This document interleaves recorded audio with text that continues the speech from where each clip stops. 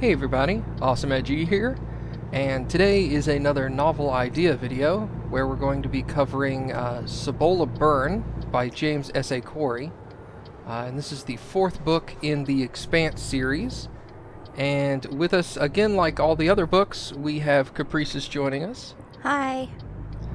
So, just to get started again, it's been a while since we've done one of these. Primarily, we were supposed to do Stone of Tears in April with Nap, but he had to move, so he's still dealing with moving to a new location and all that good stuff. So once he gets settled over there, we're going to record that and get that going. So that's going to get moved back a little bit, but in the meantime, we wanted to go ahead and move forward with this one. And again, just a forewarning, if you have not read the book, this is going to contain spoilers, so if you don't want to hear any spoilers to the story, or any of the previous books, then definitely stop the video here and go and read the book first. So, your thoughts on the book, considering the most recent book you weren't super hot on. Yeah, Abaddon's Gate, definitely. But I still attest that was my own fault. I definitely came into this book being very hesitant. I wasn't sure. I wasn't sure if I would like it, and I was worried that I wouldn't, but I absolutely loved it. And in fact, it reminded me a lot of when I read Leviathan Wakes and Caliban's War, where it was a page-turner for me. I think I read it in 2.5 days total. Which is really fast for you. Yeah, I'm a slow reader. But it was just so good. I found myself doing the same thing where I was like, just one more chapter. And it wasn't even because the chapters really left on cliffhangers the way they tended to do in, like, say, Leviathan's Wake. It was just, I really, really enjoyed the story, which is kind of funny because I was looking it up for different reasons. And I feel like a lot of people either really loved this book or really hated it. They didn't enjoy it. And I'm like, I loved it. Like, I don't know. I can see why. I mean, I didn't read anything that you did, but I can, just out of my personal experience with stuff like this in the past, I can see why some people may dislike the book, and it's probably more due to the fact that there's less spaceship, less outer space stuff going on, because like, shoot, more than half the book takes place on the surface of a planet. Well, the biggest, I don't know how to say it.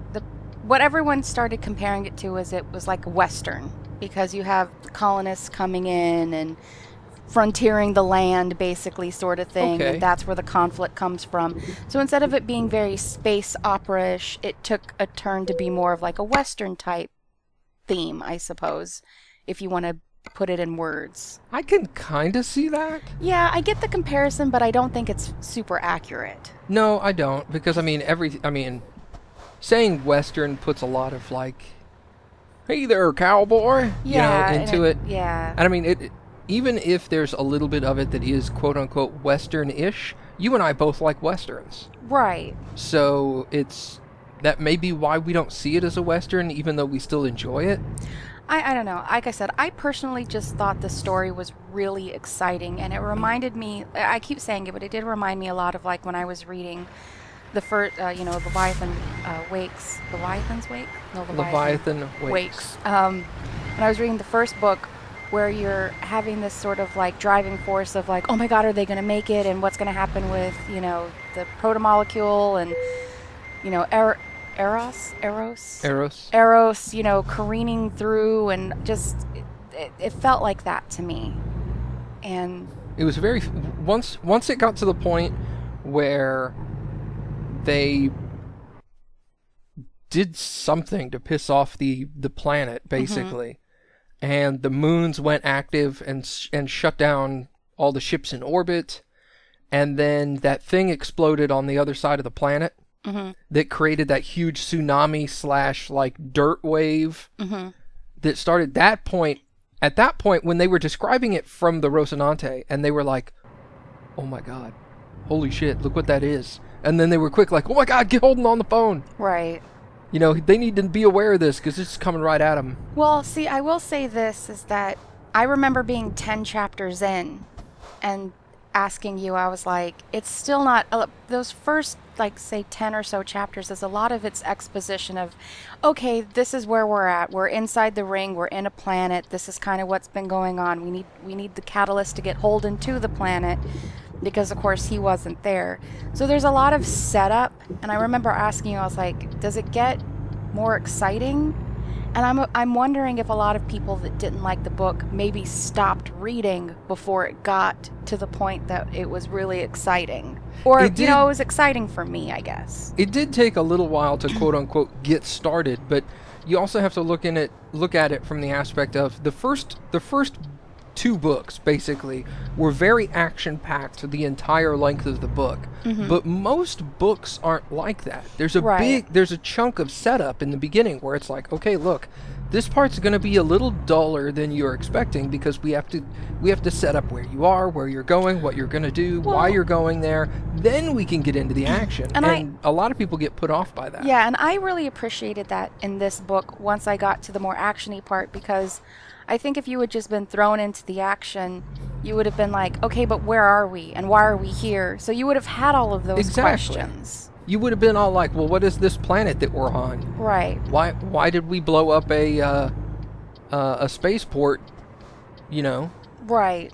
And it's like, those are answered in the first couple of chapters, and they play vital roles throughout the entirety of the book. Well, yeah, it really shapes the characters that you're interacting with and dealing with. Yeah.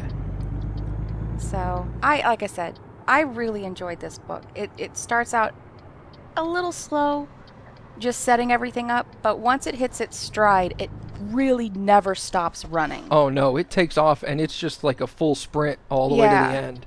And that is just, it was what great. I think it's kind of what I missed in Abaddon's Gate that I didn't lock into. Yeah, I didn't feel that. And in this one, I'm super excited now to go in and read Nemesis games, because I'm coming off of this like high of an amazing book. So, yeah, there's a lot of good stuff in this book. Yeah. Yeah. There's one of the things I mentioned to you the other day that really stuck with me. Again, I have the weirdest things stick with me in books, but when they're when the Rocinante and the Edward Israel are falling into the orbit, or falling out of orbit into the planet. One of the parts I thought was really ingenious was when they were using the giant rail gun that they had taken off of the Rocinante. No, they took it off of the other ship that became the space station in the middle of the ring. Oh, right, the Behemoth. Yeah, they took it off of the Behemoth. Well, technically, yeah, because it was the Behemoth, because it was the Nauvoo, and then it became the Behemoth. Then it was the Behemoth, and now it's something else, because now it's a space. It's a station. God, I forget the name. And I don't remember the name of it. But it's okay. They mentioned it in the book. They're like, it keeps changing its name. Like, how are we ever supposed to remember what it is? Yeah.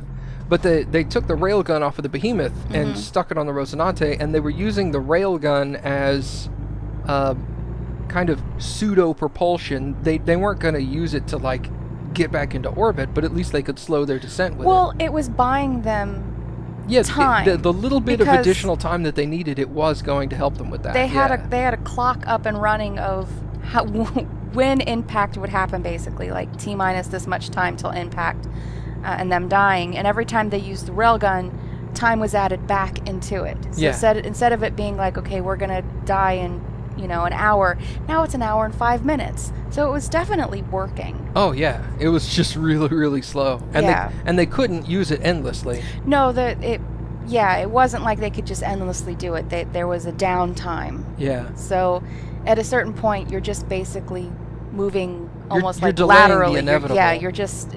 You're not really giving yourself big chunks of time. You're just kind of breaking even. So you're going like, okay, well, we had an hour, now we're at 55 minutes. Okay, now we're back at an hour. So you're just kind of going back to what you were. But yeah, it's funny because you were like, wasn't that part great? And I was like, well, yeah, but that's not really the part I focused on. So we tend to focus on different things, I focus more on details. Yeah, you're very detail-oriented. I mean, I like the overall story, Don't get me wrong, but the things that tend to stick in my mind are the individual details that I find the coolest. I think I more connect with characters, but I don't think that's probably surprising with my psychology background, that I get more enthralled with certain characters and their motives, and I develop more feelings about them and opinions about that. I mean, I'm connected to the Rocinante crew, but yeah, like the new characters that they introduce, like, well, he's not a new character, but Basia being a quote-unquote main character in this story as opposed to, what was the second one? Oh. Caliban's War? Yeah, as opposed to being in Caliban's War, where Basia was in that book. Oh, I'm sorry. But he wasn't a main character. Total brain fart. I was like, the second one, the second person? No. No, the second book. Yes, sorry. You know, he was an interesting character in that book, but in this book it was very, obviously, he was much more of a main character. And I thought his character was really cool, but I tend to latch on to what the character did as opposed to the character himself. Well, see, I actually really liked Basia, and I looked at it as being like everything he did was driven because of the loss of Katoa, in my opinion, and the anticipated loss of his daughter. Right. Well, not just his daughter. At his core, all he wanted to do was protect his family. So I mean, they escaped Ganymede, and he left his son behind, and he always blamed himself for the death of his son. They floated in space for, I think it was either a year or year and a half, because they were illegal. They could not dock anywhere. So they finally found a place that they could call home, that he could then reroute his family. And now suddenly the UN is like, no, this planet, definitely doesn't belong to you, even though you've been there for a long time and you've set up a colony. It belongs to us. Yeah, and you need to leave. And it's threatening his family again, so it doesn't surprise me he got caught up in the rebels, and he was the one that blew up the landing pad, and it caused the death and destruction and all of these things, because everything he did was driven by, I want to protect my family, even if what he did wasn't the smartest decision, looking at it from, a third-party point of view, like, he really went about it wrong. But that's what drove him. And I really, really liked him as a character, and I really liked getting to flesh him out more. Because I agree, in Caliban's War, you only meet him for a short time. But I think they did a really good job with his character and giving him motives and things. Yeah. Although I did not feel that way about Elvie, who was another point of view character in this. What do you mean by that? I feel like I kind of feel like she wasn't fleshed out very well. In my opinion, she felt like a secondary character that got point of view, like, I don't even know how to put it.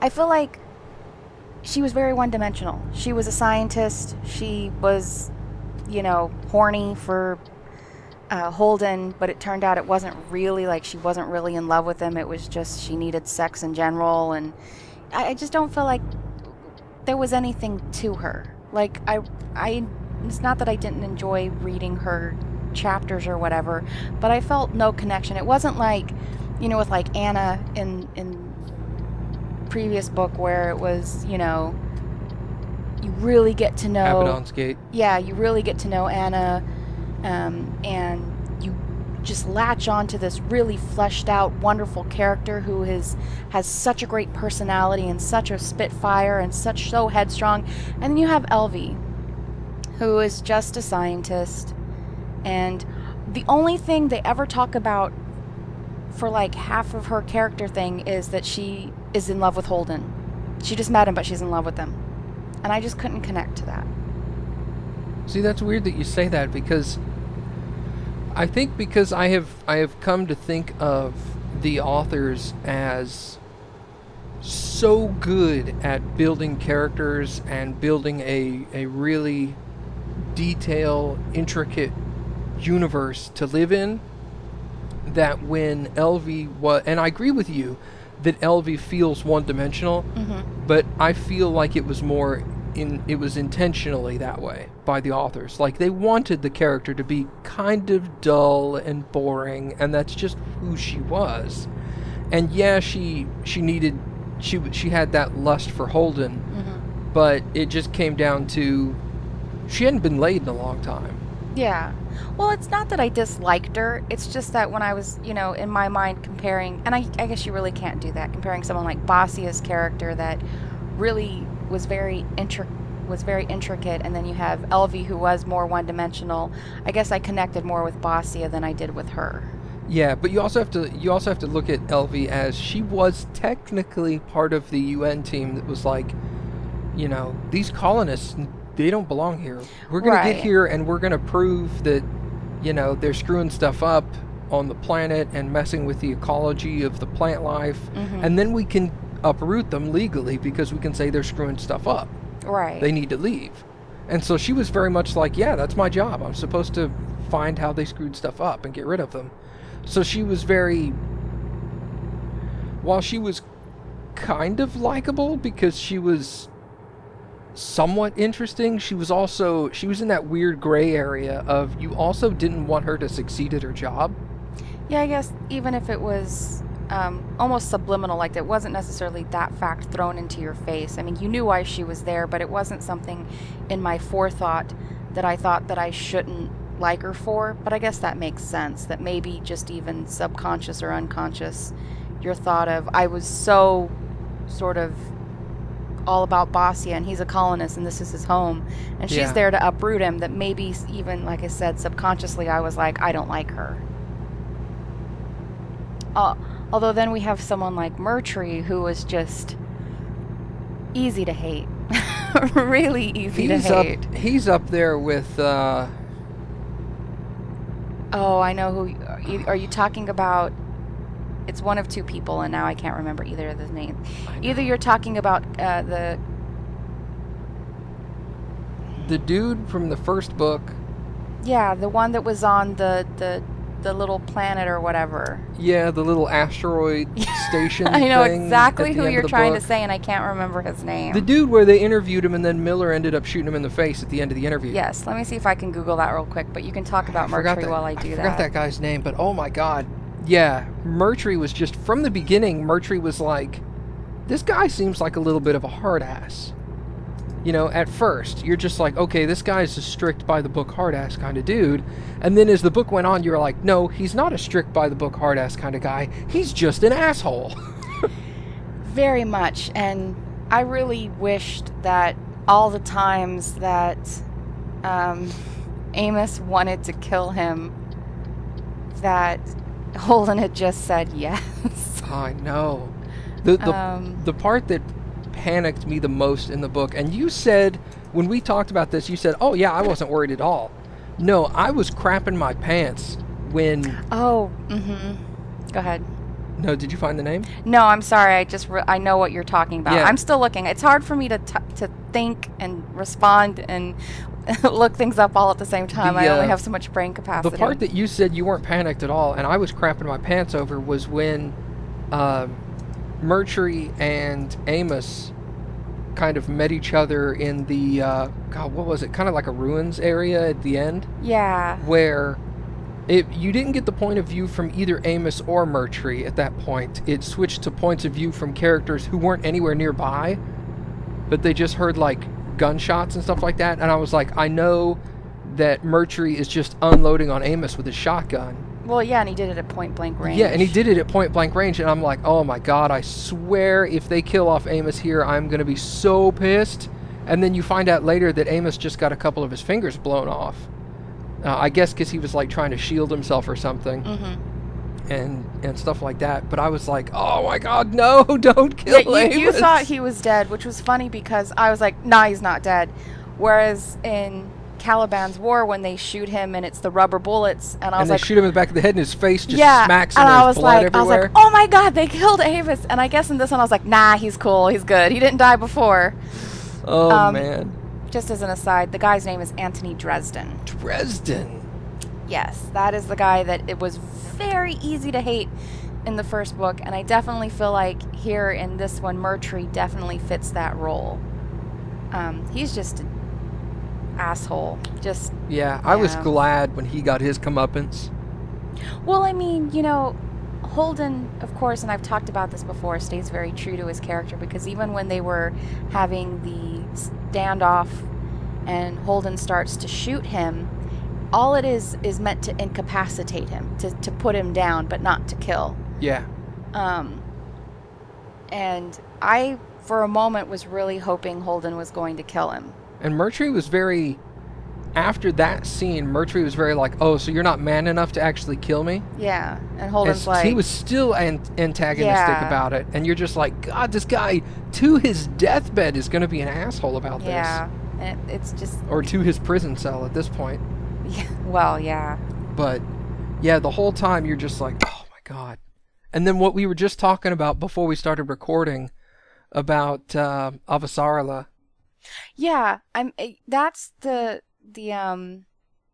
epilogue, I guess it would be, after the book. Either epilogue or it's the final chapter. It might be the final chapter, but I always kind of feel like the final chapter is an epilogue rather than like... No, they always have an epilogue, because the prologue is always an intro of some character dying. This was that one was the shuttle from the... Was the shuttle crashing. Was the shuttle crashing. So obviously multiple people died there. Right. But yeah, so they always have a prologue and an epilogue, so this had to have been the epilogue. But anyway, go ahead. Yeah, we were talking about that Avasarala is there, and she's the one that gets Holden to New Terra or Illis, whatever you want to call it, same difference. And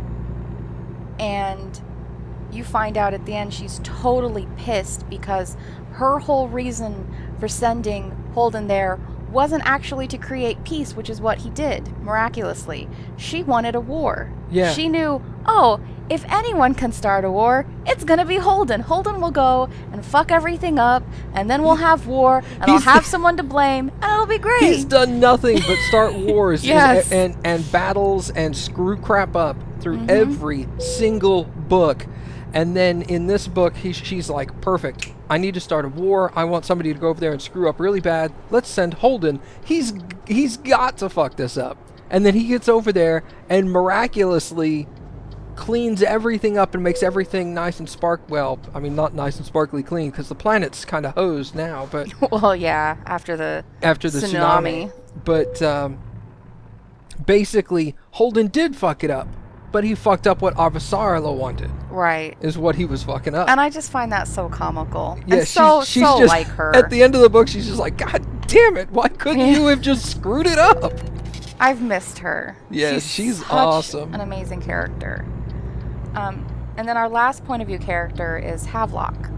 Yeah, that was... I was really excited to meet again. When you hear him come back, you're all like, yes, it's Havelock. And then you realize Havelock's changed a lot since the first book. I still like him.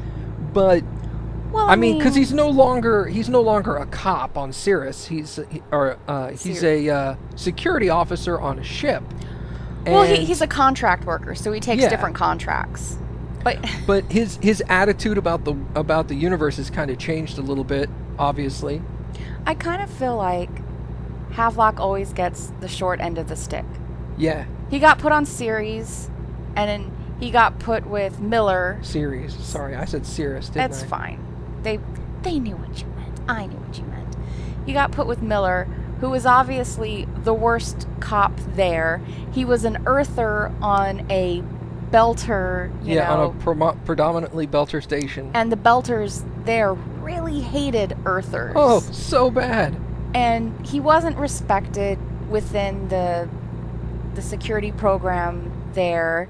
And then he moved into Star Helix, which had all of its issues with the protomolecule. Yeah. And then now you have him here. He took another contract with the Edward Israel. This should be pretty good and easy, right? We're just going with... We're just taking some colonists to some scientists to a planet. We have a UN charter. We're in the right. We're gonna go there. It'll be fine. There's not even gonna be... Then we can just turn around and go home afterwards. There's not even gonna be conflict. And right when they get there, the freaking shuttle gets blown up on descent, and he's just like, what the hell, man? He always gets the short end of the stick, and you can't help but feel for the guy.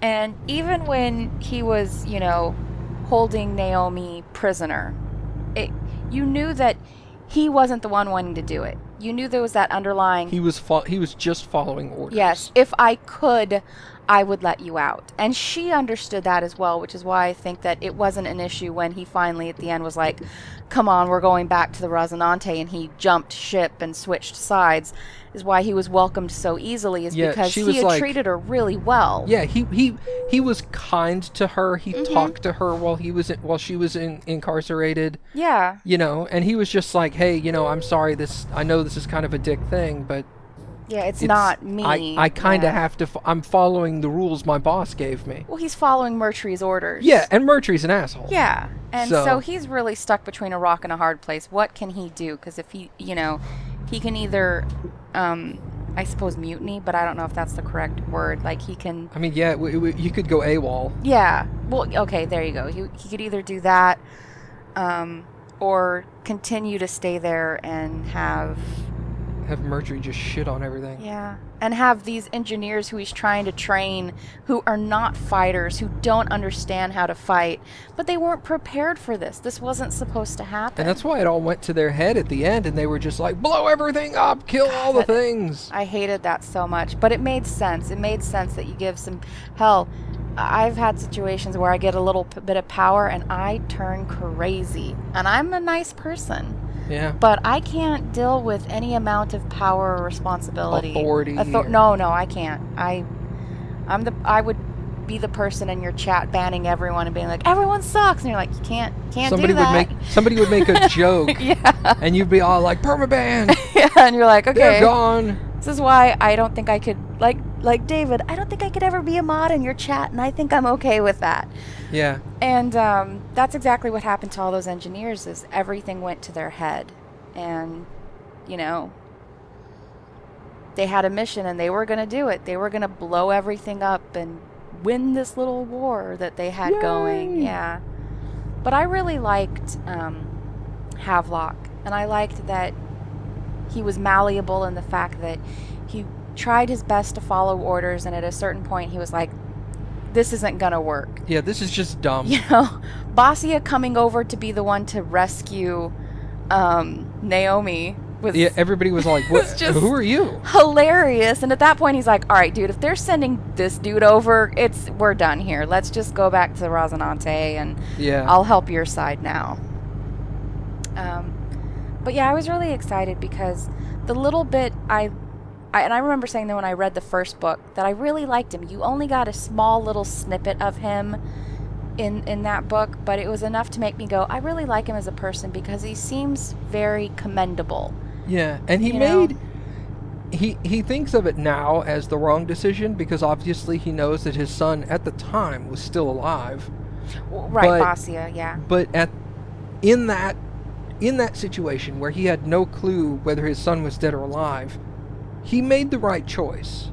Yeah, he made the only choice. Do I stay here for one child and risk the rest of my entire family, or do I abandon one child and guarantee everyone else's safety? Right. And it's like, it sucks, but that's technically speaking the right decision to make. Well, that's why I said in this book, you can definitely tell his entire motive for everything he does, getting caught up in the rebels, ending up where he is, it was always to protect his family. Yeah. He thought he was doing the right thing at the time, even if in hindsight you can see that he can finally see that he wasn't. Yeah. But yeah. Like I said, I just really like this book. It got really exciting when you had the tsunami and everyone had to move into the caves. And then you had the issue of blindness, and you had death slugs, literally, touch them and you die, and a whole colony going blind with death slugs all around. Yeah, and then you've got to find a cure for this blindness when you can't see. Right, and they realized that Holden holds the cure. It's, well, his cancer, and his cancer drugs hold the cure. Yeah. So he's got to accept that he's going to give up his cancer drugs, which could lead to his death. Yeah. And he still does that. And you still have Murtry even being a blind asshole at this point. I mean, it gets really good really fast. Oh, yeah. And I really just enjoyed it. When that tsunami went off, like when that thing blew up on the other side of the planet and it went off, that was just... Right then, I was like, oh my god, shit's gonna get real. And it all happened at once because the tsunami happened and then the moon shut down. The moons shut down everyone's ships. the same way it happened in the slow zone, because Right. it's that same sort of whatever defensive mechanism. right. And so you have these 3 ships in They were orbit. all like, hey, we'll just go down there and save them. Oh no, our ship's lost 100% of its capabilities. Right, we can't do anything but slowly descend to death. Yeah, exactly. So you're Yay! like, shit. Yeah, they did a really, and I say they because I know it's 2 authors, they did an amazing job with creating this conflict that I really cared about. I really cared about all of these characters. I mean, I had already cared about everyone on the Rosinante, but they really made me care about the colonists, and I felt very helpless for them because, you know, it was a shitty situation, and it was really easy to put yourself in their shoes, even if you're like, well, I wouldn't have done what Bossia did and blew up a landing pad. But if you floated in, you know... Yeah, if you had been stranded, homeless for a year and a half, Yeah, and you and found... finally found a home because no one else wanted it at the time. Right. And then, like, a year later, they show up and they go, by the way, we know you've been here for a year and you were homeless for a year and a half prior to that, but this planet now belongs to us because some people on the other side of the galaxy decided that it's ours and not yours. And you know they decided it was theirs because they realized the planet was rich in lithium. Yeah. That's the only had reason stuff they wanted. Yeah, that's the And only they're all- reason they cared about the planet suddenly. Yeah, and they were like, why can't we just mine the lithium and send it to you? No, that's And they're because like, that's not good enough. they wanted the profit. Yeah, they wanted And 100%. And they're like, no, That's what the just- hell? You feel for these colonists. They finally found a home after all this time. And then now the home is completely destroyed. Yeah. All of their lives are in danger. The future of the planet is in danger. Everyone But at they that still point, don't want to leave. No, yeah, they didn't, because they were given the option. Some of them left. Some of them did leave because they were like, well, the planet's trashed. Yeah, you can Let's either get outta stay here. here and continue to try to make something of it, or you we'll can take just- you home. Yeah, and basically. and there was still a very good portion of them that were like, no, we want to stay. This is our home still. Yeah. And that's just, you know. That may be part of the whole Western feel that a lot of people mentioned is Yeah. that, you know, stuff gets trashed and then other people are like, no, I want to stay because it's, you know, I want to Yeah. rebuild. And that's And it's commendable, but it's, yeah. I think at that point, if I was given the choice and they're like, you're going to be accepted back, you can go and live on one of the planets or the moons or one of the stations or whatever, I would have been like, I'm going to go back where there's not death slugs. And I know they were able to shut down, Miller was able to destroy whatever it was causing the moons to go into like kill everything mode. But I still don't think I would have wanted to stay there as a colonist or a scientist. Yeah, I wouldn't have.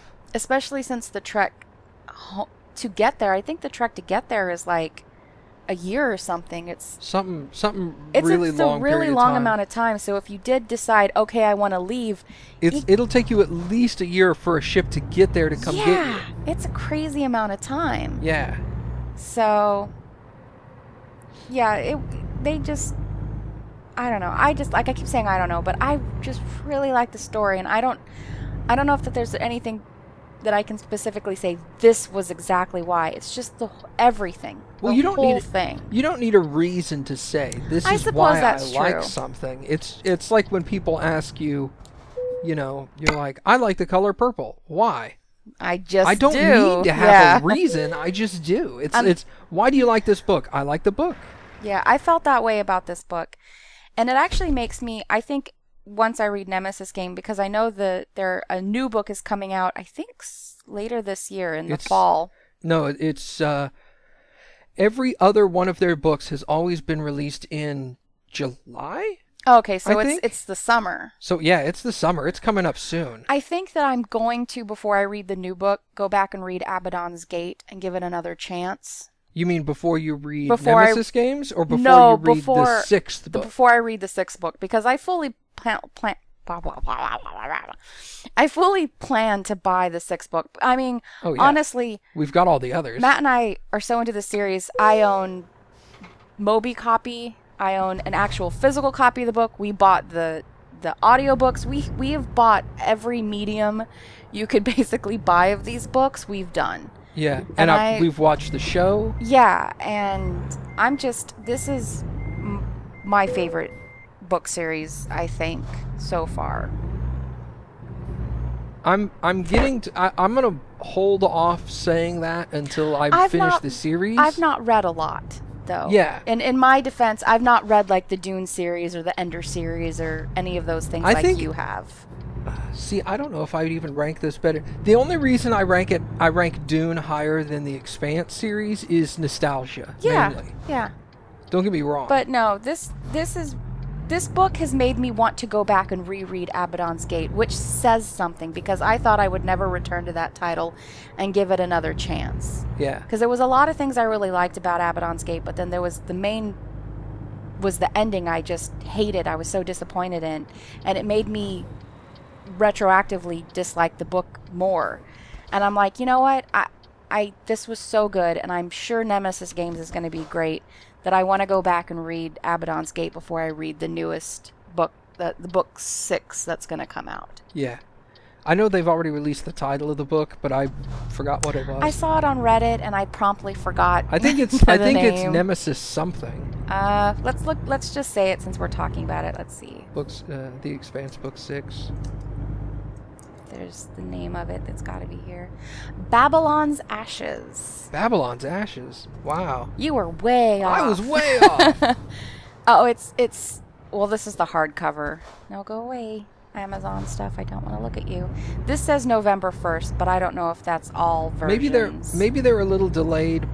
They may be delayed because the show just came out and they had to take extra time to write scripts for the show versus write the book. Yeah, everything says November 1st. So that gives me plenty of time to read Nemesis Games and go back and read Abaddon's Gate again. So yeah. I'm excited about that. And I'm excited about Babylon's Ashes because I'll want to get the Kindle version, I'll want to get an audio version, and I like soft covers just because the ones we already have are soft covers.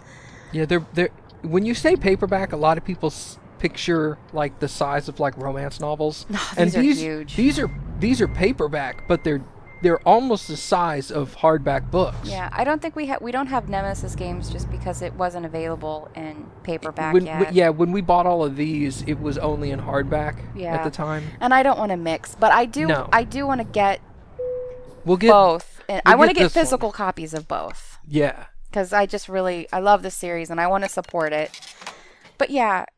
Yeah, the authors are amazing at I don't know if I mentioned this in one of the previous ones or if I've mentioned this to you before, but I read an interview with one of them where they were talking about, they asked, how do you two both write this book? Mm-hmm. And they said that like they'll split up the point of view characters. Mm-hmm. They'll write an outline of how they want the story to go, and then they'll split up the point of view characters where you write all the chapters for these two characters and I'll write all the chapters for these two characters, and then we'll just kind of interweave them and then fix any problems that we have. And I was like, that is ingenious. I said this when we read the first book, is that it's very seamless, and it still has consistently been seamless where there's never a moment where I'm like, that's definitely one of the, like, you can tell this is written by a different person than this is. I feel like they do a really good job where you're never really thinking this is two authors, because it really just flows like it's coming from one stream of consciousness. And that's really great. Oh yeah, they do an amazing job at it. And that's why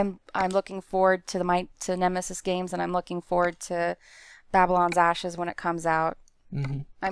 I'm really enjoying this series. Yeah, so am I. I love it. So my final thing is read the book. Although, as a disclaimer, if you haven't read it yet, try to read an actual copy and not the audiobook. Oh, yes. They used a different narrator for this audiobook, and he's just really bad. He's really bad. All of the voices either sound like Christian Bale's Batman or Christian Bale's Batman trying to do a woman voice. There were times, because I both read and listened to the audiobook, that if you weren't paying attention in the audiobook, it was hard to tell who was saying, because you know how they'll have dialogues back and forth. Conversations. Yeah, a conversation, but they won't stop after every sentence and say, Havelock said this, then, Holden said this, then Havelock said this. They don't go back and forth saying who said it. No, of course not. So they'll just have dialogue for this long conversation going back and forth. And with this narrator, you had a hard time determining who was talking and when he was switching from one character to the other. Yeah, he wasn't the greatest. He was great when he was just reading the story, but once he started doing voice acting, It was rough. And that was actually, again, I went on Reddit and there's like mega threads of it, like he's like, don't listen to the book, read it, because it's worth the read. But you can listen to the audiobook. It's not like it's a total deal breaker, but be prepared to probably be disappointed in it. Yeah. I know I was really upset. You're not disappointed in the book. You're disappointed in the narrator. And the narrator changed pronunciations of characters partway through. Yeah, and like Carol I said, Chiwiwi. Yeah, it was Carol Chiwiwi, and then it turned into Carol Chiwe, and then it turned back into Carol Chiwiwi. Yeah. And that really confused me. And like I said, everyone sounds like Batman. But although if you love the way that sounds, do it. Listen to the audiobook. You know what I've been looking for? I've been looking for a book where everyone sounds like Christian Bale's Batman. This is, boy, have we got a book for you. Yeah, I know. But yeah, this book is definitely worth picking up. Definitely worth reading. I highly recommend it. Yeah. I recommend the entire series. I do as well. But I'm just, like I said, I'm really excited having come from Abaddon's Gate, where I was slightly disappointed, to coming to this one and being pleasantly surprised. Yeah, I guess sort of rejuvenated back into the series, and now looking super forward to Nemesis games. I'm glad. Yeah, I'm glad, because I was when you mentioned that you were really disappointed by the last book, I was all like, I really hope this doesn't kill her enjoyment of the series. I was afraid it was, but they proved me wrong really quickly, because this was just such an excellent book. So, 2 thumbs up. Excellent. So yeah, that's you think that you're pretty happy with that review then? I think I am. Okay, good. Well, in that case, that covers the review for this book, Cibola Burn. I knew you had forgotten the name of it. Oh God, I'm terrible with book names. So, I hope you guys enjoyed it. The next book we're going to do, I'm going to try to get back with Nap and do Stone of Tears, which is the second book in the Sword of Truth series by Terry Goodkind. And we'll try to do that. I'll update the schedule picture thing. I'll have a link for that below as well, where it shows which books I'm doing for certain months. And I'll try to update that to reflect what we're doing. But, yeah, I'm really glad. Yeah. There is one I want to throw in. We talked about doing it as a bonus review, but I want to ask you guys, because you were the ones that listened to it. Matt and I both read and really loved Ready Player One. Oh, I forgot we were going to do that. And we talked about doing a bonus novel idea, just kind of a one-off for Ready Player One. So let us know if you're interested in that, because we both really enjoyed that book. There might be, and just let us know in general if you're okay with bonus ones. Like I just read Ray Bradbury's Fahrenheit 451, and I could totally do a novel idea about that. So even though it's not on the schedule, how do you guys feel about sort of bonus one-off ones every now and then? And they would be standalone books rather than series. So let us know how you feel about that. And again, give us suggestions if there's one-off books that you're like, I would love for them to do bonus ones and cover this book. Do it, because I'm always looking for new books to read. Yeah, absolutely. So that's it for me, though. Awesome. Okay. So thank you guys for watching, and we'll see y'all next time. Bye.